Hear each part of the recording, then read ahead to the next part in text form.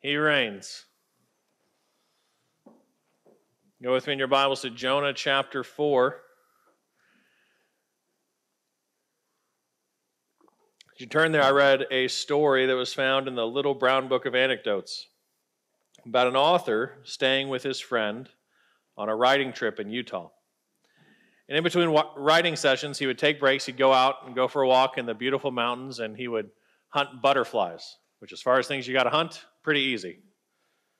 One evening, the author returned from one of his butterfly catching expeditions, and he mentioned at dinner to his friend that he had heard someone groaning most piteously down by the stream. Shocked, his friend said, "Well, what was going on? Did you see?" And the author said, "No, I had to get the butterfly." The next day, it was discovered an old man had fallen into the gulch and died because no one came to help him.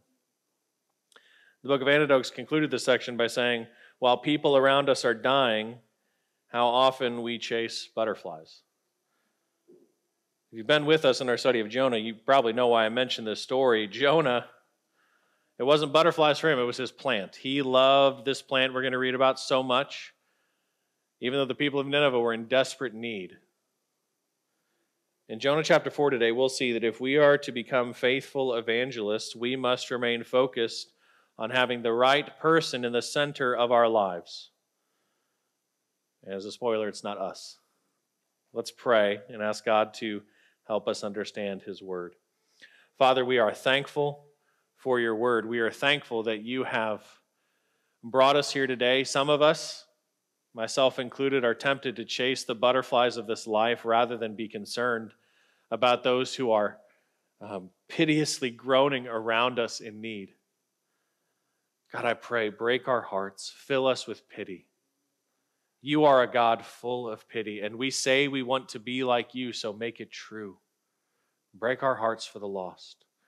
Break our hearts to care more about your glory than our pleasure in earthly things.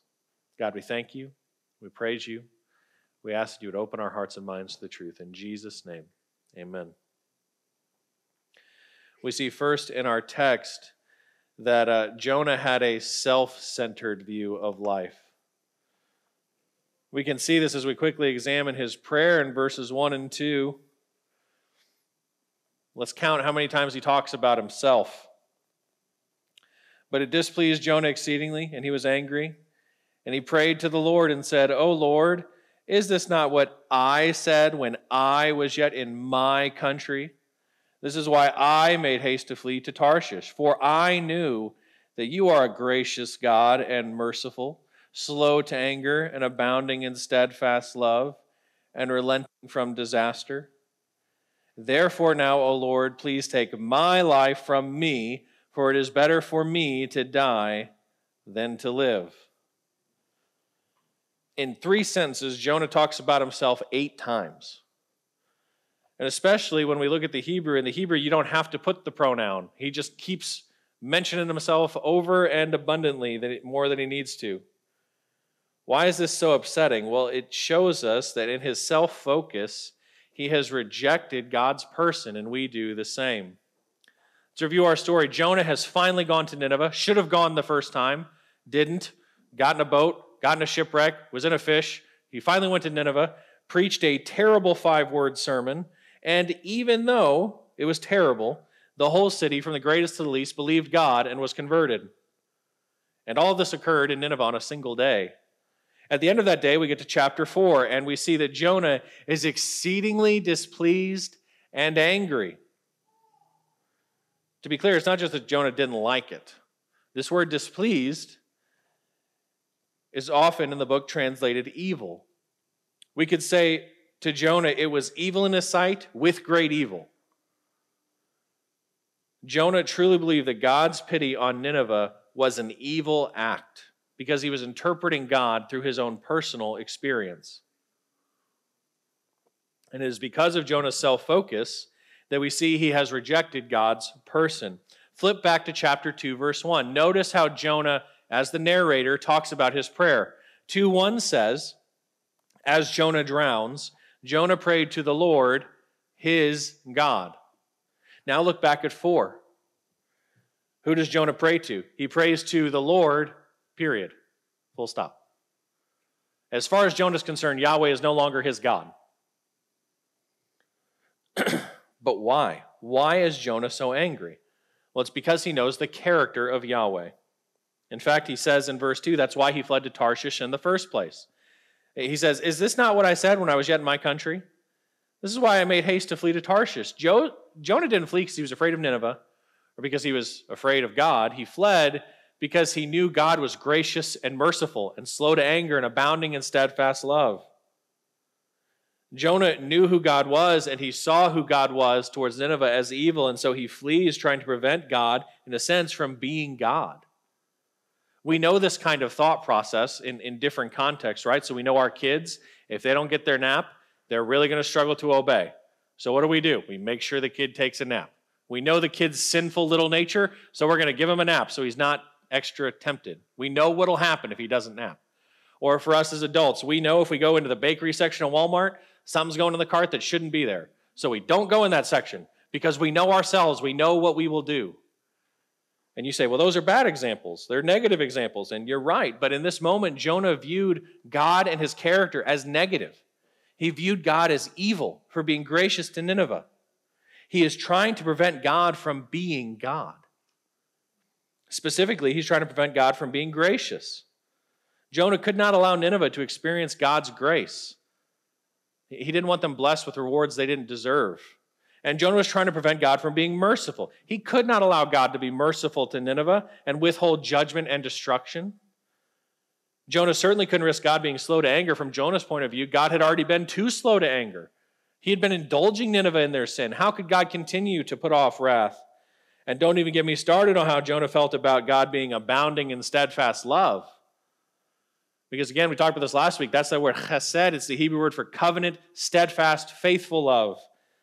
And Jonah has no willingness. From his point of view, the covenant, steadfast, faithful love of God, that is for Israel and Israel alone. He will not share that with Nineveh. He won't share the love of God. Remind you of the other brother and the prodigal son story. And of course, his greatest fear is that God would relent from disaster. In this verse, Jonah is quoting from God's revelation of his deepest character from Exodus 34. Moses says, show me your glory. God says, I'll proclaim my name. And he says, behold, the Lord, a God merciful and gracious, slow to anger and abounding in steadfast love.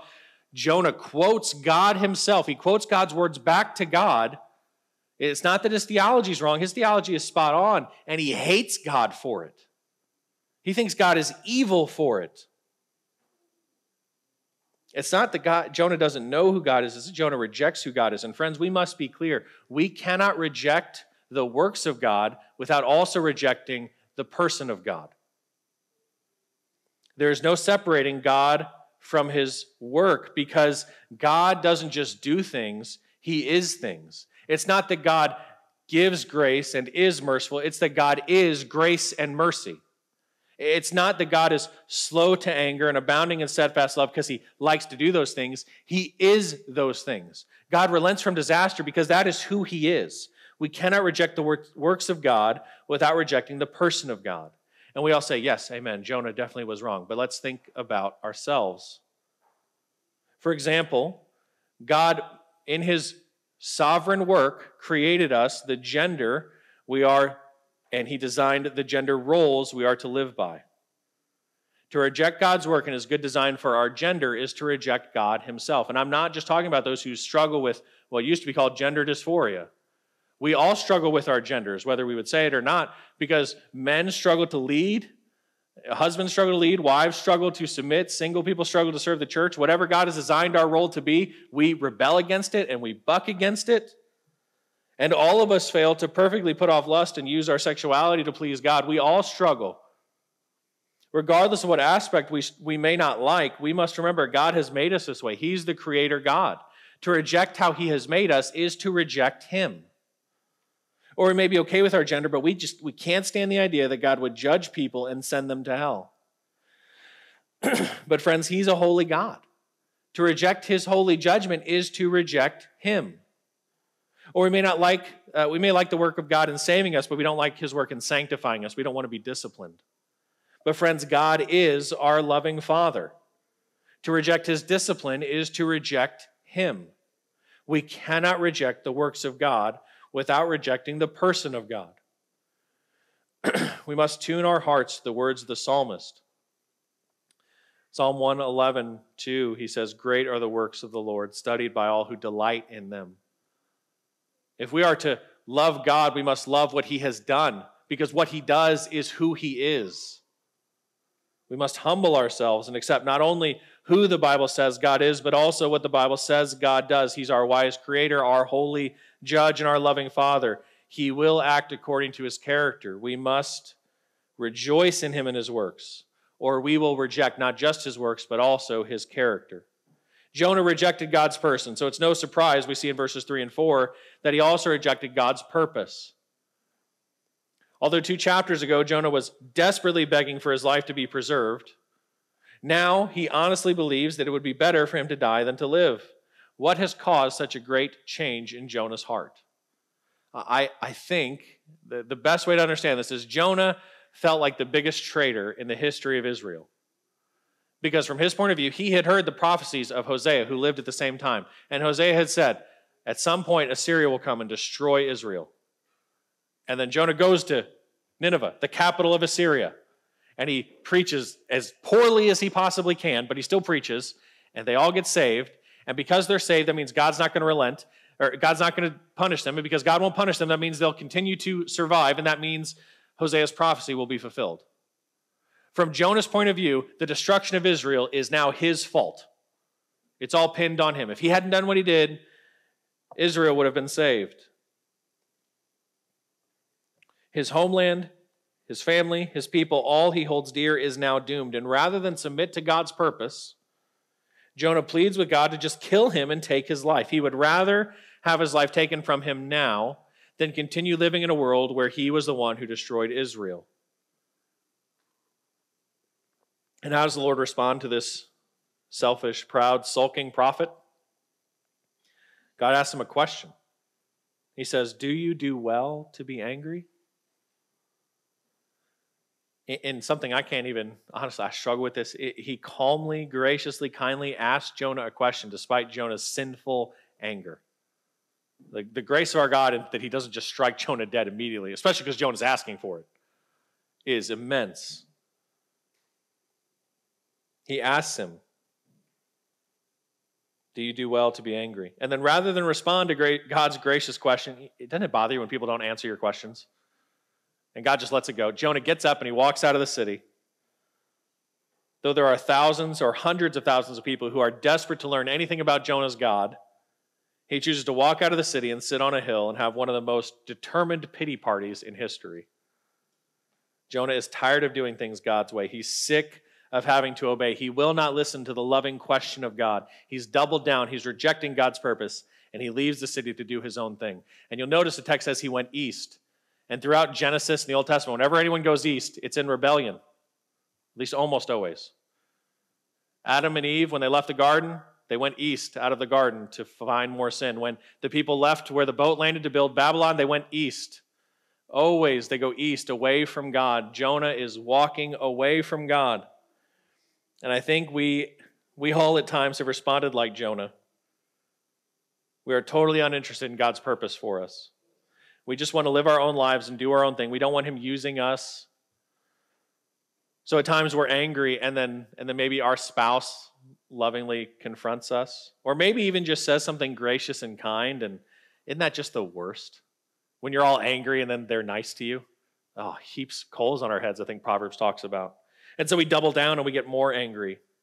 Or we're depressed and our friends try and encourage us, and then we feel convicted about it. So then we're just more depressed. Or maybe there's been times where we're convicted of our sin, but then we hear the preacher or our brother or sister share the word with us, and we just double down on our stubbornness. We're not going to repent. I don't care what God tries to say to me. We get all wrapped up in our emotions, and we give in and we give up control to our emotions. We just do whatever we want. And friends, I pray, let us hear the question of God as though he spoke it directly to us. Do we do well to be angry or depressed or stubborn? Do we do well? Friends, our emotions are never out of control. They are fully and completely within our control. The question is the same question to Jonah. Will we choose to do well in our emotions? Or will we choose to allow them to control us and sin in them? What will we choose? If you're struggling to do well in your emotional life, there is hope in the Word of God. Two resources I would point you to. First of all, the Psalms. There are whole Psalms that are written when the writer is angry, when he's anxious, when he's fearful, when he's depressed, when he's guilty, when he's joyful. And I mean, there's good ones too, but there's a lot of really tough ones. So if you are struggling to process or deal with certain emotions, I pray go to the Psalms and see that God has given us a whole book that teaches us how to deal with our emotions. But another book I would point you to is Feelings and Faith by Brian Borgman. It just gives a whole good, brief, understandable theology of emotions. It's a good book if this is an area you struggle with. If you struggle in any of these areas, talk with someone here. We would love to help you work through these and have Christ-like control over our emotions. Jonah has rejected God's person as evil. He's rejected his purpose as evil. But Jonah's prayer and anger was not only directed against God, it was also directed against Nineveh and their repentance. We see in verse 5 that when we have a self-focused view of life and of evangelism, we reject God's pardon of others. Look at verse 5.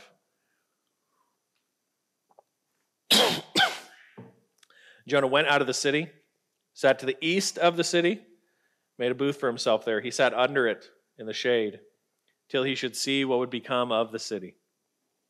After preaching his terrible 5-word sermon and seeing God's incredible miraculous work among the Ninevites, Jonah prays his angry and selfish prayer and books it out of the city. And does he go home? I would expect him to just go home. But he doesn't go home. He heads east, maybe because there were hills overlooking the city there. And he doesn't plan on leaving anytime soon. He builds a booth for himself, like a temporary lean-to shelter. How long was he planning to stay there? I would bet about 38 days until the deadline came, because he wanted to see what would become of the city. And we have to think about this, because at first we may read this and think, oh, Jonah's hoping God will change his mind and blow up the city anyway. But I think if we think about it a little bit deeper, it can't be that, because his whole problem is that God is consistent with his character. So what is Jonah's hope founded on? Jonah's hope is desperately attached to the possibility that Nineveh's repentance is fake. His only hope is that Nineveh's repentance is fake. And if it's fake, then God will punish them. Jonah is sitting there, desperate that someone's salvation is false. Not just someone, like 120,000 someones.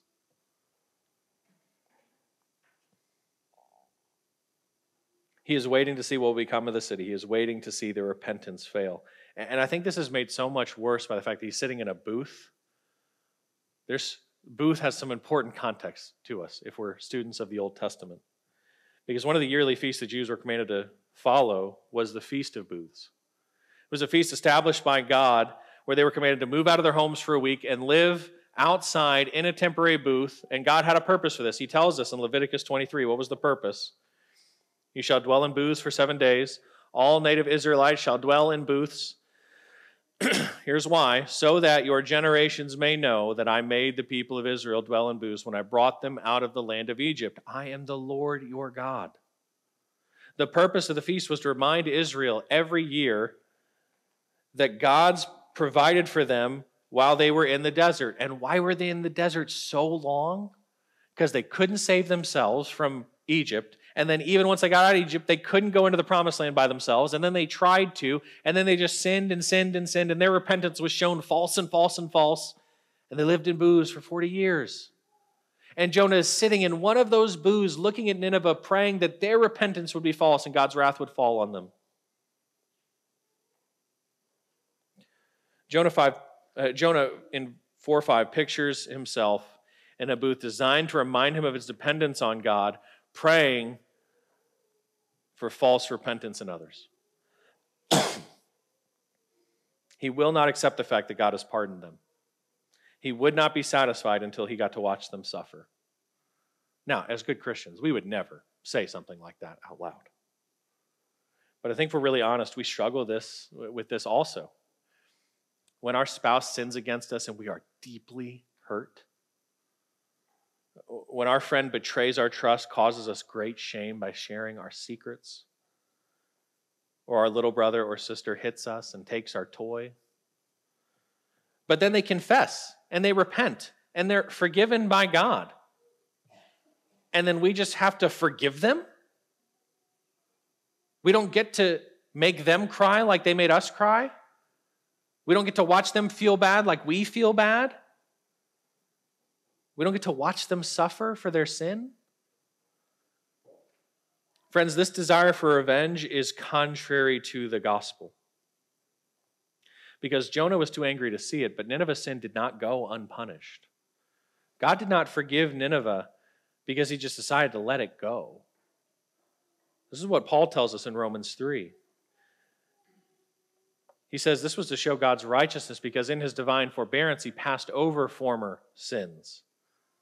His forbearance, his patience in passing over sins, it doesn't mean sins go unpunished. That would be wicked and evil. God is just and he is a holy judge and he will punish all sin.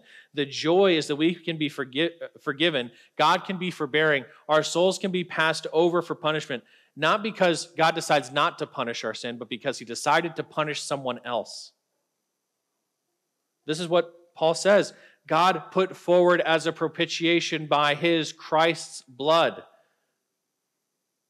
Nineveh found forgiveness not because God decided not to punish their sin, but because in divine forbearance he knew he would put forward his son about 800 years later to die in their place, to take the full wrath of God in their place. And the same thing has been done for those who are in Christ and sin against us. We cannot hold on to our anger. We cannot be like Jonah. We cannot reject their pardon, because to reject the pardon of those who sin against us who are in Christ and try to punish them is to say that Christ's sacrifice is not sufficient. When we try to hurt someone who hurt us, we're saying he wasn't hurt enough. When we try to make someone cry because they made us cry, we're saying Jesus didn't weep enough. We're saying he didn't suffer enough. We're denying the work of Christ on the cross. To refuse the pardon of God for others is to refuse the power of the gospel in our own lives. So friends, let us rejoice that God is gracious and merciful and slow to anger, abounding in steadfast love towards us, but also towards others. And let us strive to be like him in that. Not to let things go unpunished, but to trust that Christ's blood is punishment enough. We must submit to God's pardon of others. Jonah had rejected it, but the root issue here, under all these things, is that Jonah rejected God's right to do what God wants to do. He rejected God's sovereign providence. Let's read verses 6 through 9, where we see just God working miracle after miracle to help Jonah understand this. Starting in verse 6, now the Lord God appointed a plant, made it come up over Jonah, that it might be a shade over his head, to save him from his discomfort. So Jonah was exceedingly glad because of the plant. But when dawn came up the next day, God appointed a worm that attacked the plant so that it withered. When the sun rose, God appointed a scorching east wind. And the sun beat down on the head of Jonah so that he was faint, and he asked that he might die, and said, it is better for me to die than to live. But God said, do you do well to be angry for the plant? And he said, yes, I do well to be angry. Angry enough to die. Clearly, Jonah was not in the mood for a conversation about Nineveh. So God decides to be creative and works a number of miracles to try and draw Jonah out. He appoints a plant to come up and provide shade for Jonah's head. Jonah built a booth for this purpose, but apparently wasn't very good at it because the plant provided better shade. And you notice, Jonah responds with exceeding gladness. This is the only time in the book he is recorded as being happy. Not when God speaks to him in chapter 1. He should have been super happy that God would speak to him. He wasn't. Wasn't happy when he found the boat. Wasn't happy when the fish saved his life. Wasn't happy when he got spit up on dry land. Wasn't happy when he was safe in Nineveh. None of that made him happy. But this plant gives him shade as he sits there in his pity party. Oh man, he loves that plant exceedingly. But the second miracle, the following day at dawn, God appointed a worm that attacked the plant and caused it to wither. This plant he loved so much, now it's dead. And the third miracle is that God appointed a scorching east wind to come and blast Jonah on that hill. One commentator describes a wind that happens in that area of the world like this. When the wind is experienced in the Near East, the temperature rises dramatically. The humidity drops quickly. It is a constant and extremely hot wind that contains fine particles of dust. Like standing in a sand blower in an oven. It's not great. And how does Jonah respond? Well, he begins to faint. And this isn't like, oh, he's just kind of hot and he's fainting himself. This is the same word he uses in 2:7 to talk about how he was drowning and his life was fainting away. Jonah is dying of dehydration and exposure on that hill. And how does he respond? Does he respond like he has in the past? Does he, like in chapter 1, get up and flee? Or in chapter 2, does he cry out for salvation? Or in chapter 3, does he attempt to just obey? He's like, fine, I'll go back in the city. He doesn't do any of that. Instead, Jonah once again prays and asks God that he might die, saying, it's better for me to die than to live. Jonah is so unhappy about his life, he decides it would be better for him to be dead than alive. And he not just decides, he declares it. He speaks to the God of life who kills and makes alive. He says, you are wrong. I should be dead. You are wrong for me to be alive. It is better. My plan is better than yours.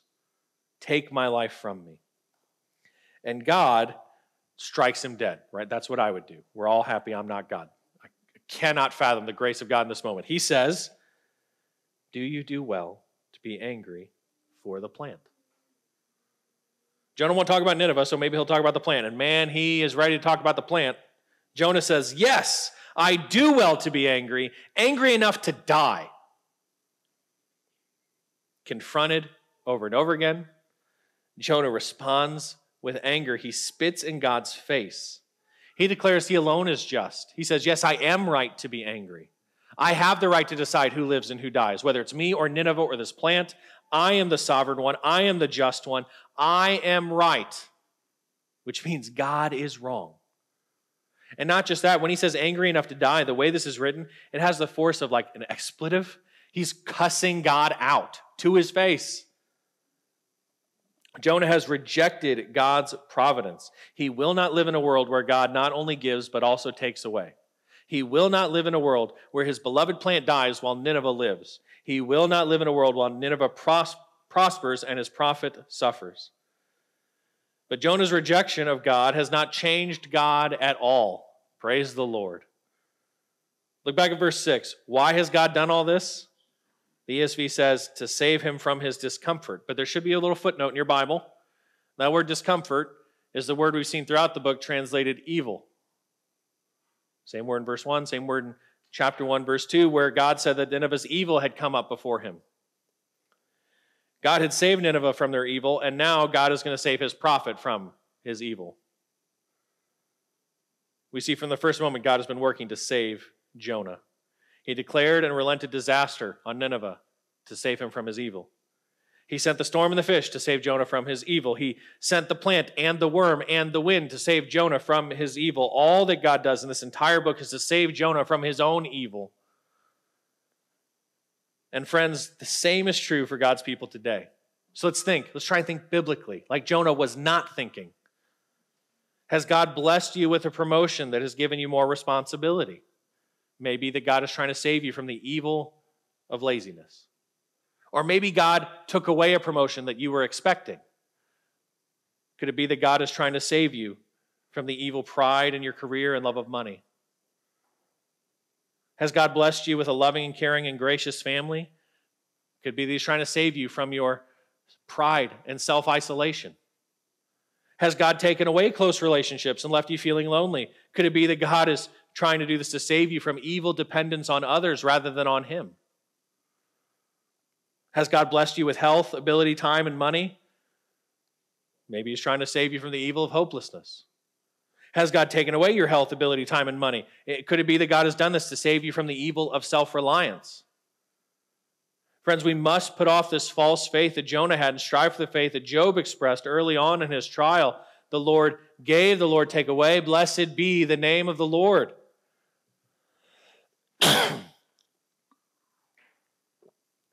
God gave the plant, and he took it away, but Jonah cursed the name of God. Job didn't know what God was doing, neither did Jonah. We never know. I'm just guessing, right? God doesn't tell us why he does the things that he does. But if we desire to fulfill the purpose that God has for us to grow and become more like him, if we trust in the person and character that we read about in Scripture, if we are dependent on the pardon he has offered us, then we will trust his providence, even when it means great loss to us. Because more than anything else in this world, we desire to bless the name of God. If that is our goal in life, if we have a God-centered view of life, then our purpose will be to bless him. Whether God is giving or taking away, it won't matter. But if we have a self-centered view, everything is filtered through that goal of what benefits me, what helps me, what most makes me happy. Friends, that's a horrible way to live. You'll end up pouting on a hill in the sun, dying. But there is a better way, and God calls Jonah to this better way. He calls him to a Savior-centered view. Look at verses 10 and 11. There, God, in incredible grace, says, we read, and the Lord said, you pity the plant, for which you did not labor, nor did you make it grow, which came into being in a night and perished in a night. Should I not pity Nineveh, that great city, in which there are more than 120,000 persons who do not know their right hand from their left, and also much cattle? God in grace explains to Jonah why he should pity Nineveh. And he uses Jonah's pity of the plant as an example. 3 reasons he gives us why we should be filled with pity for unbelievers around us when we have a Savior-centered view. Number 1, they are made in the image of God. They are image bearers. God confronts Jonah by pointing out he pities the plant for which he did not labor, nor did he make it grow. Jonah didn't find some seed. He didn't plant it. He didn't fertilize or care for it. It grew while he was asleep. Yet when the plant died, Jonah pitied it and became exceedingly angry. But this is not God's relationship to Nineveh. Each person in that city, and every person here today, every person we meet, has been labored over by God. The psalmist says that he formed our inward parts, that he knitted us together in our mother's womb before we were even born. He had written the days of our lives in his book. God has labored over us. And we know that feeling of pride and passion and protection we have over things we labor over. If we pick up dinner for our spouse on the way home and they don't like it, not a big deal. We're probably more upset about the money we spent on it than the fact that he doesn't like it.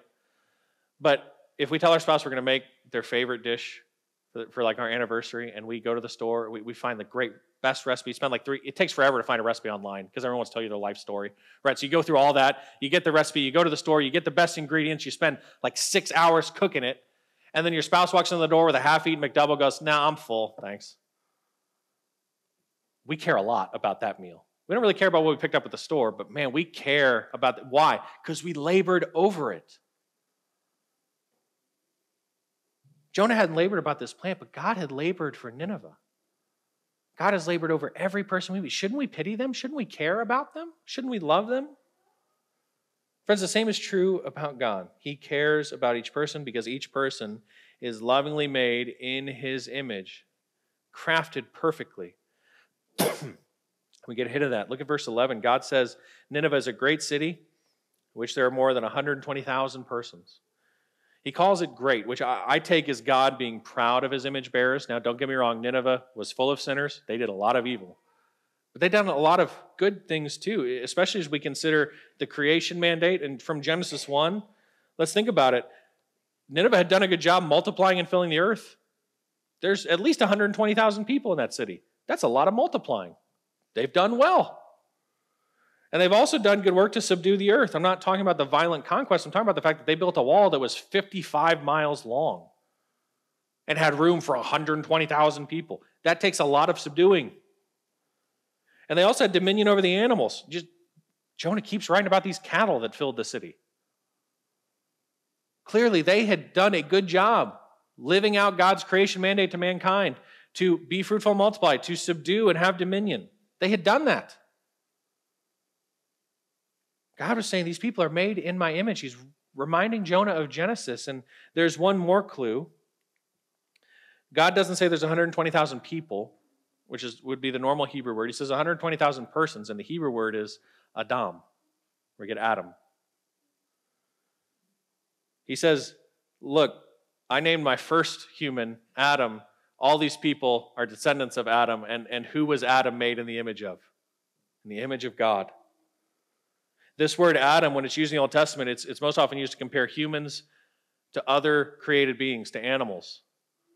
God cares about animals, right? He mentions the cattle over and over again, but God cares more about humans because we're made in the image of God. We're Adam. I think this is why God ends his question in such a weird way. I mean, weird to me. To him, it's perfect, right? But to me, I don't understand. Why does he mention cattle? I think this is why. He says, look, Jonah, you care about this plant.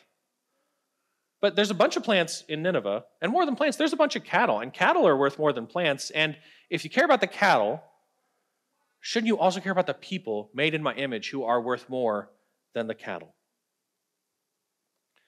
We learn from Jonah that true faith in God is completely incompatible with prejudice against any other human of any kind.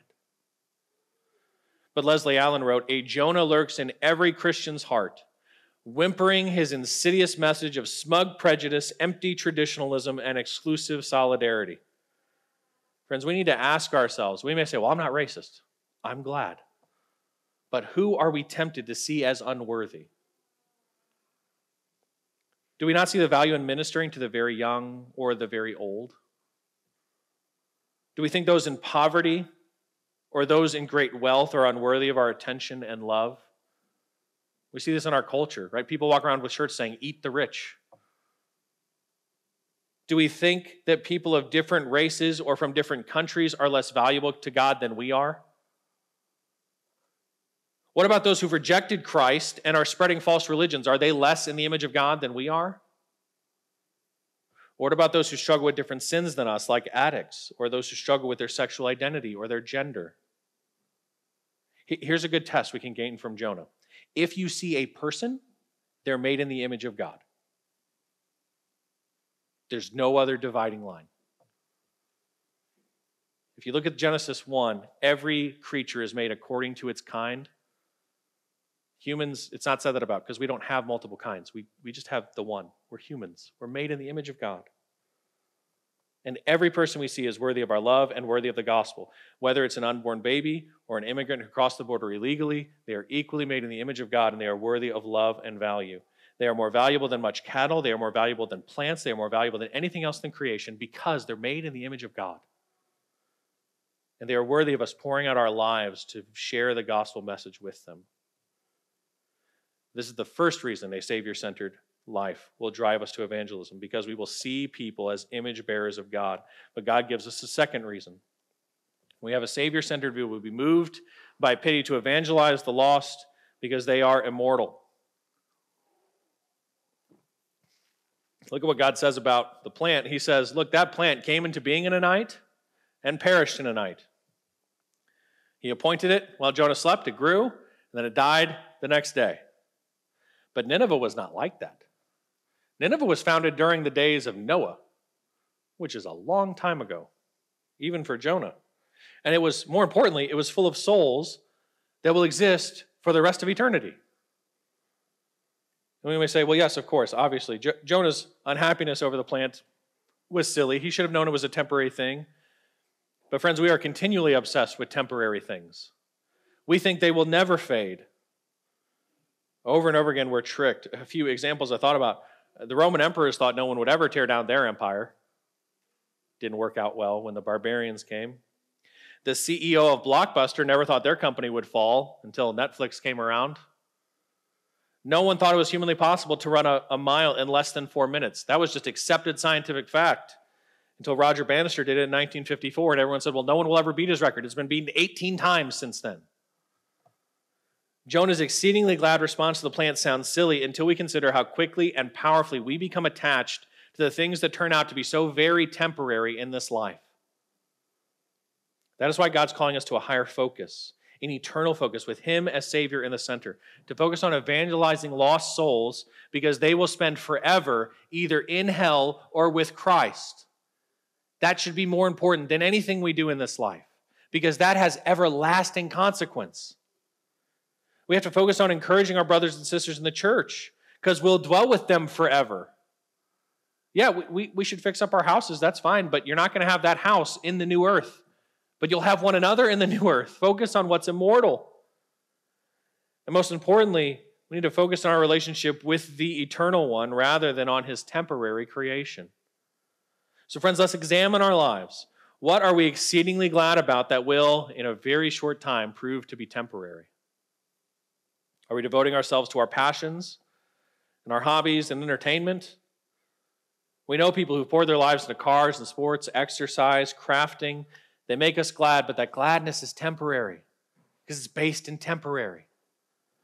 Or are we devoting ourselves to our careers? Again, it seems wise in the moment. After all, we need money to live, but we must never devote ourselves fully to building up temporary wealth rather than storing up treasure in heaven where rust doesn't destroy. And briefly, let me speak to the parents here. I know that we love to put our kids into programs and classes and activities, and so much good can come for those things. I know that. But if we choose to take our kids out of church and put them in activities rather than gathering with the church, we are living for the temporary rather than the immortal. We're living like Jonah, and we will face the consequences of our foolish choices. Just some history.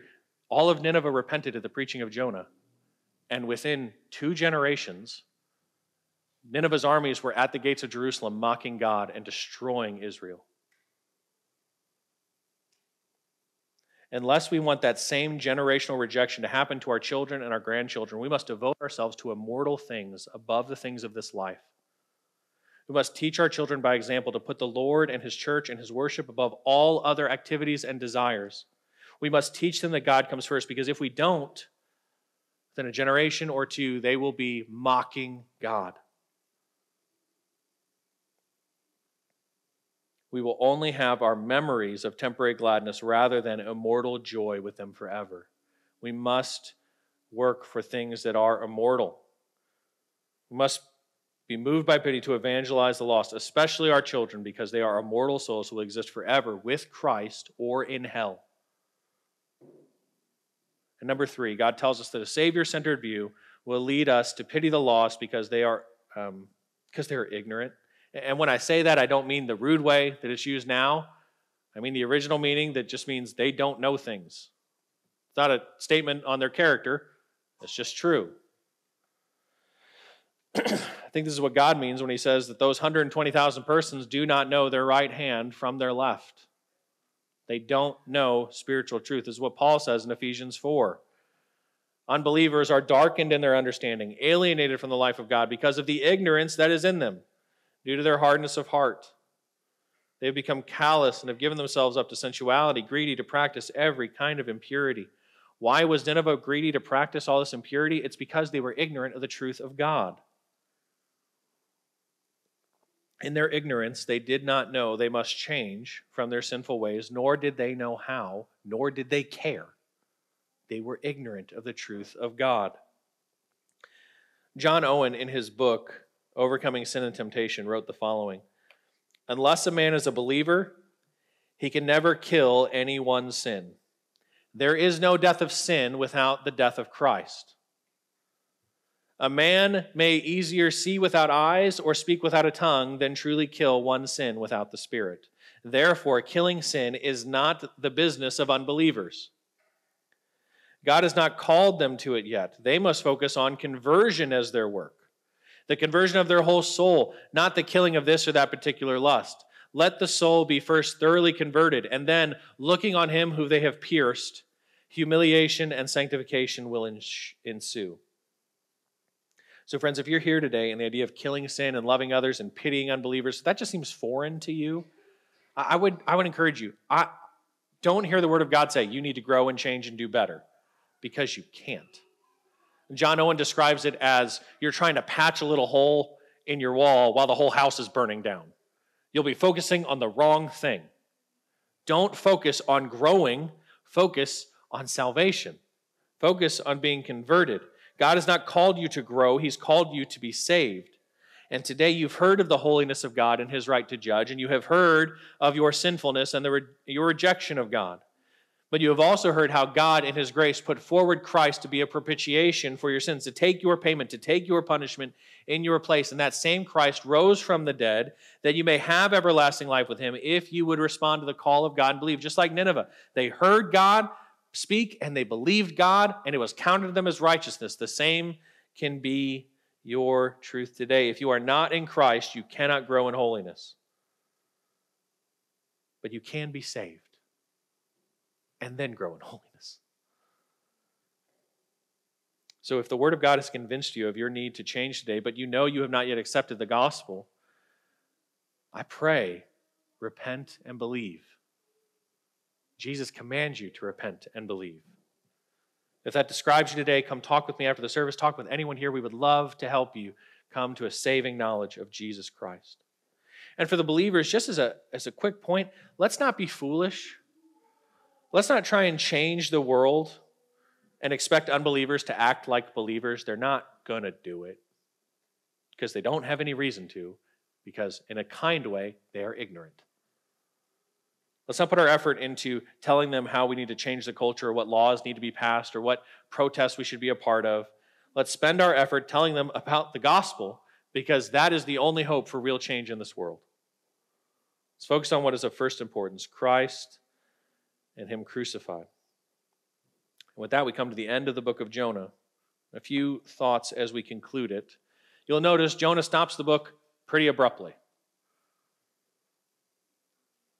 I think he does this on purpose. He doesn't record his answer to God's question. I think that's because he cares much more, not about his answer, but about your answer.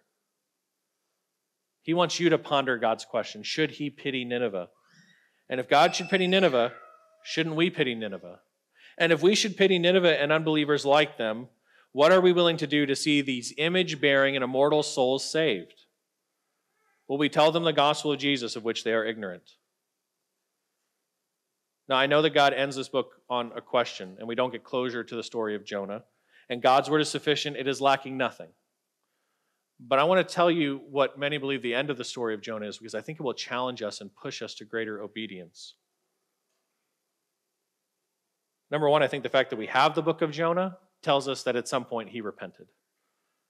Otherwise, why would he write this book about all his sin? I think Jonah repented and chose to become a faithful prophet.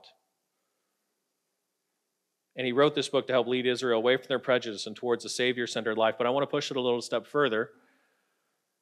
In the city of Mosul in Iraq, which is built on the outskirts of ancient Nineveh, there is a tomb. There was a tomb. It was built in the 8th century, around the same time Jonah was in Nineveh, and it is built on the grounds of Nineveh's royal palace. And since that time, it has been known as the Tomb of Jonah. I believe Jonah repented. I think he heard God's question, he was convicted of his sin, and he repented, and he turned around, and he went back into that city full of people he had hated. And he preached the salvation that belongs to Yahweh alone for the rest of his life, and died there among those people he so recently hated. But that tomb is no longer standing. It was blown up by Islamic State terrorists in 2014. They were building a highway and wanted it out of the way. And I bring this up to ask us, what is the response of our hearts to hearing that? Were we angry that these people blew this up? Were we angry at these people who are ignorant of the gospel Jonah preached? Do we wish those immortal souls had been killed by a drone before they could have destroyed that place? Or do we mourn and pray for those made in God's image to hear the message of Jesus Christ to be saved? Do we value them more than something earthly like a tomb or much cattle? Let's pray. Father, we thank you for your word. We thank you that it is true, that it tells us of a prophet who had no pity. But more importantly, it tells us of a prophet who was moved with pity, for he saw your people as sheep without a shepherd. God, we thank you for Jesus, who came and preached the gospel of salvation and accomplished the gospel of salvation by taking our punishment in our place that we may be pardoned according to your sovereign will, that we may be saved. God, I pray if there's someone here today who is not a believer, draw them to repentance as you did Jonah. And God, for those of us here who are believers, break our hearts, fill us with pity for the lost around us, whether they're terrorists or people of other religions or our loved ones or our neighbors.